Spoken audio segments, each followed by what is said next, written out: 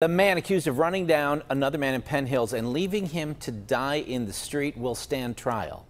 That's right. Surron Burch was in court this morning. Bob Allen takes a look at the charges he's facing and explains what happened today in court. 51-year-old Joseph Morris died last April after he was struck by a hit-and-run driver while walking on Hershey Road in Penn Hills.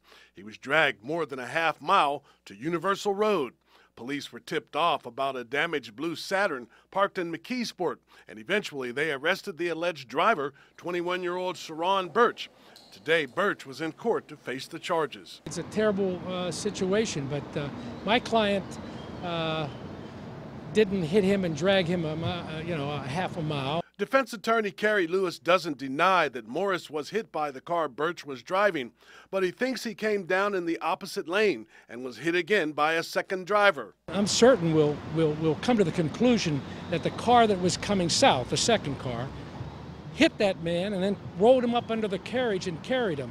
Apparently, police are looking for a second vehicle in the accident.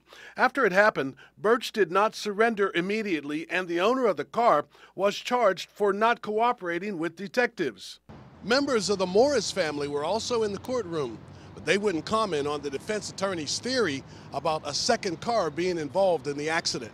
He's a defense attorney and he's doing his job. If we want to quote some famous people, do your job. Surron Burch was held over for trial on homicide by vehicle and other charges.